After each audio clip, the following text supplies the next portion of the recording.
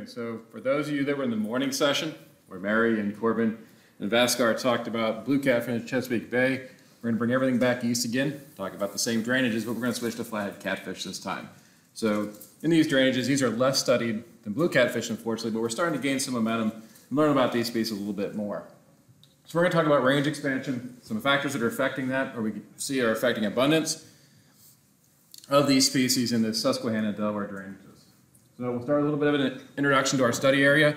Not sure how familiar most of you are with Pennsylvania, so we'll kind of lay out our framework there. Some history of introduction, and then get into the methods, results, discussion, typical presentation type framework.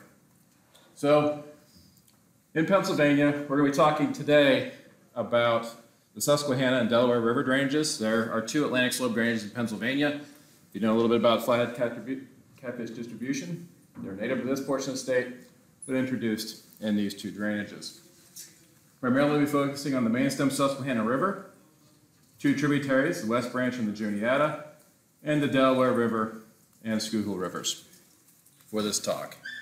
So flathead catfish are currently found throughout southeastern and mid-Atlantic drainages for about the past 50 years, from Georgia to Pennsylvania. A lot of this work's been covered. Tom Kwok, I didn't see him in here, he's in the morning session. His lab covered North Carolina very well.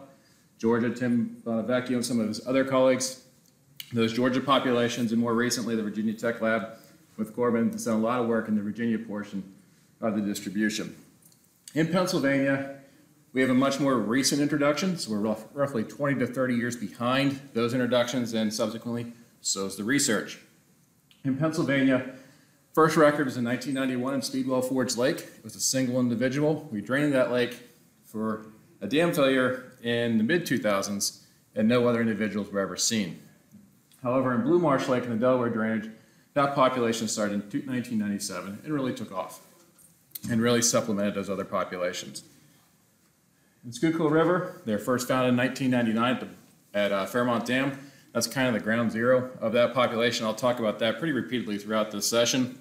And in the Susquehanna River in 2002 at Safe Harbor Dam.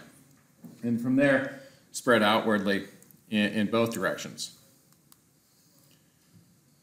So for the distribution aspect of the talk, I'm going to pull all our records at Fish and Boat, and these come from two primary sources. All our agency-specific surveys will be in one database, but also scientific collectors that are out doing research and other types of consultant work also require a permit for us, so their data comes to us as well. So by pulling those two sets of data, we have a pretty extensive list of all the work and all the collections that occur within Pennsylvania. Primarily focusing on 2017 for those records, because there is some reporting lags that go on. But for our internal records, my colleagues are required to be up to date, so by the end of this year, I'll have all the data to add to that through 2019. So for agency-specific records, I did add in 2 more years that we didn't have otherwise. In recent years, since 2016, I've been leading some research efforts as well. We put those surveys in there. They're more contemporary. They're funded from outside sources, so they don't necessarily hit our database like some of our other records do.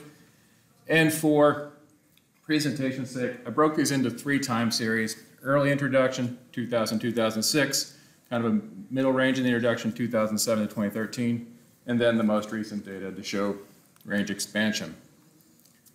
Unfortunately, within these systems, as we've heard from the other systems, there really wasn't systematic surveys following introduction. So we really can't do a temporal comparison of how they've increased in abundance. So I'm trying to grab some data to kind of give us at least a framework to think about these 2 increases in introductions. So for a temporal standpoint, we have annual fish weight passage data from the Schuylkill River Fairmont Dam from 2004 to 2018. There were 2 periods of closure, and we standardized the capture rates to fish per hour of recording time. So we're using digital recordings at the fishway exit to document movement of flathead catfish coming through that system. And we're making a giant assumption that passage is proportional to abundance within these systems, and is really a range expansion due to the density-dependent factors. We really don't know how this movement occurs, but we're kind of taking one giant leap here and making that assumption to use that as a monitoring device. The other set of temporal data we'll have from the Schuylkill River is boat electrofishing. It was a standardized site downstream of Fairmont Dam, same time period, 2004 to present. It was done as part of annual surveys for Oligocene monitoring for the migratory shads and herrings. So it focuses on the April to June period. when that migration would be occurring. These collectors use high frequency pulse direct current, 4 to 8 amps to the target. As we know and heard about in other talks today, that high frequency electrofishing is really not the go-to method for catfish. And it may have biased our results in that standpoint. And we're kind of looking at this data, CPUE, fish per hour. And I collected a mean I reduced that to a mean for each year of surveying. For abundance in the non-tidal reaches, we're going to use baited tandem hoop nets with approximately 72-hour soak time, a pretty standard method nationwide for characterizing abundance. Sites consist of 2 to 4 series in each river reach, depending on available space. Some of these systems have small pools. So being able to space those nets out so they didn't interfere with one another was hard at times. And we're going to reduce this to the catch per series. Mean per site. Each site consists of 4 tandem baited hoop net sets. We back-transformed this data to allow for recognizable values. To try to understand what factors are influencing abundance in these systems, we developed the Bayesian Poisson model, and we focus on non-tidal hoop net data from our study, which used random site selection to try to get the best results out of that. We looked at 5 primary covariates: net depth, river kilometer, distance downstream of the nearest dam, distance upstream of the nearest dam, and detection of first detection points. With preliminary analysis, as you would expect, we have a lot of correlation between some of those variables. We had to drop 2 of them out to try to prevent that from affecting our results. The Poisson model formula is here. For interest of time, if you're interested, catch me after the session. I can break it down a little bit more for you, provide you some context and some information from this point, but it's pretty in-depth and not my forte. So moving on to results, we're going to look at our current distribution. This is early in the introduction, the 2000 to 2006 period. You see they're really reduced in both river systems, the Susquehanna and the Schuylkill. Fairmont Dam is right here. This is our first detection point, as well as Safe Harbor Dam here. So you see, over that 6-year period, even though they've been around now for 3 or 4 years in Susquehanna and 7 or 8 years in the Schuylkill, they're really still pretty restricted and not really widespread. One factor we have is the Schuylkill, several dams in place.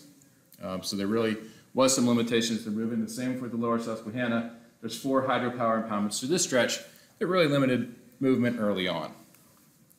However, when we jump forward 7 more years and extend this to 2013, you start to see they started moving their way pretty quickly once they kind of figured these dams out. So fish quickly spread up the non-tidal Delaware River. So head of tide would be somewhere in this area around Trenton. So fish would likely moved out of the Schuylkill during freshets, found their way to the head of tide and up the lower Delaware, found their way through the dams. These dams have fishways in place or were notched to allow Holocene movement in these systems as well. And on the Susquehanna, they made pretty quick work of it. All 4 dams in the lower river have hydropower dams have fishways or fish lifts to move them, and they did so pretty easily. And fast forwarding to the contemporary day, you see we've now continued that range extension up the tributaries, the Juniata, and up the main stem Susquehanna here. Another 75 or so kilometers, and kind of pay attention to this cluster here. It's pretty disjunct population, roughly 54 kilometers between the uppermost limit here and these fish up here, with several surveys in between and no capture, so these likely might have been moved. When we look at tidal abundance, and we look at our fish weight data, which is on the left, and we'll have our boat electrofishing data on the right. Fish per recorded hour on the left. You see early in our survey period, pretty rapid increase in abundance. So early on, this fish weight was a relatively nice index for tracking movement of fish in the system. They were coming through more and more on a year-to-year basis. However, this kind of fell apart late in the period. Looking at boat electrofishing, again, fish per hour. This is fish per electrofishing hour this time. Really not good at picking them up early in the period. Again, high frequency electrofishing isn't the greatest way to find them, and their densities may have been low enough that they're just at that detection threshold. Not sure. However, later in the period, you start to see more reliable increase, as we'd expect. in this population. Moving to the non-tidal portions of the river, this is our hoop net data again. We see increases in abundance, so squares indicate no catch in our surveys, and round circles that increase in color intensity are correlated with increasing abundance. So as the dots get darker, you see higher abundance. Higher abundance mainly in the lower river where they were introduced earlier, and increasing generally in abundance as you move upstream away from that original stocking location. Only anomaly is really this area up here around Scranton and Wilkes-Barre. That is that disjunct population we talked about earlier. Delaware still maintains relatively low population density and really restricted to the area below the Delaware water gap. We're really uncertain as to why at this point, but for some reason they're not colonizing that basin from an abundance standpoint very well. They might be distributed pretty widely, just not very abundant in that system. So when we start to look at the factors influencing our abundance, the three factors that were left in our model kind of varied in how their outputs or what their relationship with abundance were. So net depth was weakly positively correlated with abundance. As a deep water species, it kind of makes sense. Distance downstream of dam, again, was negatively correlated with abundance. So the farther you went downstream of a dam, abundance dropped. And then the only significant relationship we had in our model was distance from first detection point was negatively correlated with abundance. So as you got further away from the point of first detection, your abundance typically dropped. The species is largely distributed itself by volitional movement. This is what we would largely expect. The graphical outputs from these models, again, the same layout. We'll have net depth, distance downstream of dam, and detection point from left to right. And these are Flathead Catfish CPE and net fish per net hour. You can see that as depth increases, abundance increases ever so slightly. Not a great relationship. Distance downstream of dam. As you get closer to the dam, abundance increases. And as you move away from the first detection point, your abundance decreases as well, as we kind of talked about from the table previously. So kind of looking at distribution, thinking back, they're widely spread now throughout the Susquehanna and Delaware systems. They're now inhabiting about 198 kilometers of the main stem Delaware River, about 130 kilometers of the Schuylkill River, about 300 kilometers of the Susquehanna extending the entire way down into the upper Chesapeake Bay at this point, and 124 miles of the tributary of the Juniata River. This rate of expansion is very similar to what was seen early on in the Cape Fear River in North Carolina, where they did about 201 kilometers in 15 years. Here we're talking 15 to 20 years, depending on what site we're talking about or what reach we're talking about. So very similar to what was seen in other systems in the past. And kind of the one concerning aspect is dispersal is quite rapid, despite the presence of dams. They've figured out a way, especially if there's fishways involved, they quickly negotiate those and make their way through the system. Largely volitional movement. But we do have a disjunct population that does suggest there's some degree of help. The upper Susquehanna population was separated by 54 kilometers from the rest of the population. And if we think back to the abundance data, there was one central point that had higher abundance and radiated outward with lesser abundance. So most likely some anglers moved them there to create a fishery. In the Susquehanna system, we really don't have a very large game fish like this that exists. So the popularity of it in places probably prompted movement up to this system. We really don't know for sure, but it's highly suspected. And this has been seen in other places like western Georgia and eastern Alabama, where a lot of those populations were created by angler introductions as well. So looking at tidal abundance and those measures we use for index for temporal abundance, both fishway monitoring and electric fishing data were variable, but generally increased, at least early in the period. However, if we think back to the fishway data, there was that break about 10 years where the data got all kind of wonky and it was just highly variable and continued didn't continue to increase. Looking at some of the other studies, North Carolina and Georgia, roughly 10 years is when they thought they hit equilibrium. So we may have been picking that up with that kind of change in fish weigh data. However, one thing confounding this is there's a change in fish weigh procedure that may have also affected our data collection. They went from diel recording to daylight only. Again, remember the focus was Alocene monitoring. Most of the Alocene monitoring occurs during the day. So they limited their staff time by reducing the amount of recording hours. Flathead catfish are likely a nocturnally moving species, so it really probably negatively affected capture rates on the recording. So that could have also compromised those two factors together, probably kind of affected the index and its accuracy using fish weighs. However, it does demonstrate that flathead catfish do have a unique proclivity to use fish weigh structures to both expand their range and use as habitat as well, which is kind of concerning. Looking at tidal abundance with the CPE of the electrofishing data, generally increases temporarily, hard for me to say, using both electrofishing surveys. Slow to detect early in the period, densities may have been too low. There was a threshold value that they didn't pick them up, density dependent threshold, and high frequency pulse direct current, not the go-to method. We're saying flathead catfish, low capture efficiency.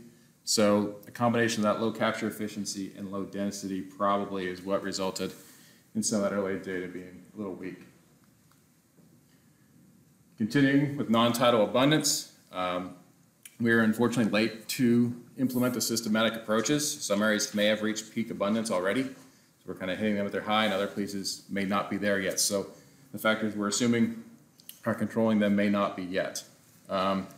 Catch rates are generally higher in main stem systems than tributary reaches. And it's been interesting, I pointed to Juniata, they were being really slow to move into that system despite being there for some time. And they're still not documented in the West Branch River despite being both upstream and downstream in the confluence. So that's an interesting aspect that we may want to look at moving forward to kind of optimize some of the knowledge we know about this range expansion, especially if we're going to look at biotic and abiotic factors that control their expansion. These are two systems where they're either not established yet or poorly established, so we can kind of track them a little better. And looking at some of those factors that we put into our model in those systems and maybe expanding to some others, hopefully explain how these fish move. Most of these other studies, the fish were already there before the first day started. So we don't have many opportunities to catch them early in the process of establishment. So kind of using these systems is maybe our best chance to really understand what drivers of range expansion and abundance flatheads have. And then moving on to speaking of factors, moving on to this aspect. So the distance from the first detection point, the only covariate we had in our model is significantly related to abundance. This suggests that movement has largely been upstream and largely volitional. Distance downstream of the nearest dam had a high probability of a negative effect, so aggregation near dams could either result from passability or largely be a result of opportunity. So maybe their forage base has problems passing and they're just opportunistic and taking advantage of that aggregation as well. We're really not really certain as to what aspect of this, because they've been really easy to move through these dams. I don't know why they seem to aggregate downstream of them unless they have some benefit to being there. And net depth had a low probability of a positive effect. There suggests that flathead catfish commonly associated with deep water. Makes sense. Interestingly, geomorphology in these systems is quite unique. These are wide, shallow rivers, often over a mile wide, and rarely over 3 meters deep. So when we're talking depth, it's all relative, but the depth seems to make a difference. And we're also using baited hoop nets, so we may be drawing individuals to shallow water habitats looking for food and maybe kind of confounding our results and why this relationship is so weak. So our future needs are still pretty extensive. We need to really adapt a systematic approach in the tidal Schuylkill and Delaware rivers. We're kind of working with data that's not directed towards flatheads at this point in time, but to get better answers, we need to cater something specifically to those environments moving forward. We also need to develop a series of sentinel sites to assess temporal change. Right now, we're kind of only looking at a point in time. In most of these systems, we need to understand moving forward how this change is occurring to understand the impacts it's going to have. Focus surveys in low density and uncolonized areas to document expansion. Like I said, most of these cases, the fish were already there and established long before surveys were actually done. So we really need to we have a few opportunities to catch them before that happens. We need to take better advantage of that. And we need to look more at diet study to understand predatory impacts. The few diet studies have been done, largely the diets don't overlap. The prey species that were at the forefront of those diets don't exist here. So what we see in this system is going to be largely different than what's done in previous studies. So I'd like to acknowledge our funders, Pennsylvania Sea Grant. We're now working our third round of funding. Looking at this project, we'll be starting a project you're going to hear about next if you're in this session. Next year, looking at diet. Philly Water Department, who funds all the tidal monitoring data you saw. Sport fish restoration in Pennsylvania focused most of the staff time, or paid for most of the staff time in my agency to do most of the collections, and some internal PFBC general revenue for my time. We had several field assistants from different entities that came out and helped us over time. It's a pretty labor-intensive survey technique and pretty widespread, so I needed a lot of hands to help me out. And our grant administrator for really kind of making all that go in the background so I can be out pulling nets and getting dirty. So, time for questions? We are past the time for questions. Yeah.